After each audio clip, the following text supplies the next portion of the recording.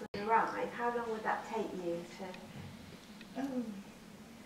I think I've worked out once that maybe I could do 4 pages in a week, but it never quite worked like that because I did them in batches. I get the layouts.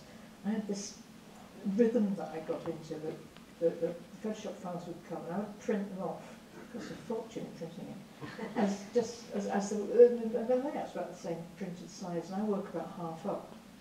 So I printed them off, and I've got a Grant projector at home. And for those of you who don't know what a Grant projector is, it's this huge kind of camera bellows with a tray on the bottom, a metal tray, and like bike chains on it and handles.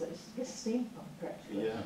And there's a glass screen on top and a big pram hood. That sounds amazing. Yeah, and you put whatever you want to. It used to be pretty standard, you know, yeah, graphic design course yeah. there. Pal Jackie over there knows we share the same one at college. And you stick whatever you want to work on the bottom tray, and you can either enlarge it or shrink it down. The image is projected onto the screen, and you draw around it. So I blew the image up to my working size, did a really quick trace of it. Then I made a pencil, my sort of detailed pencil from that, which I sent to you, Rob. And then when that was okay, then I put that in a light box and made the final pencil on cartridge paper. And then I inked it up with brush and Indian ink, and then worked on it in watercolour. None of which we saw, of course. No, I know. You just get the. Yeah, yeah, I know. Even so, even after we and got then photoshopped it. Oh, yeah. Obviously, Sally is Mary's character. How much did you come to sort of identify with her and feel that you were on her side as you drew her?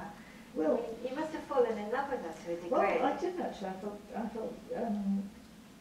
I felt ownership of it. I felt quite proprietorial about it. And also, I mean, this is the biggest single job that I've ever done as as an artist. And it's evident from the book. I think I got better at drawing her. I kind of relaxed into it because it was a big thing to do.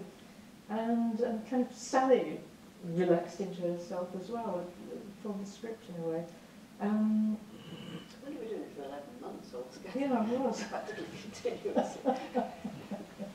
I worked out that roughly, if you took all the bits of the 11 months out for living and mother wrangling and eating and such like, I've been about 8.5 months glued together. About what would you say, Brian? Sort of 10 to 14 hour days. That's about it. Gosh, it's quite hard work.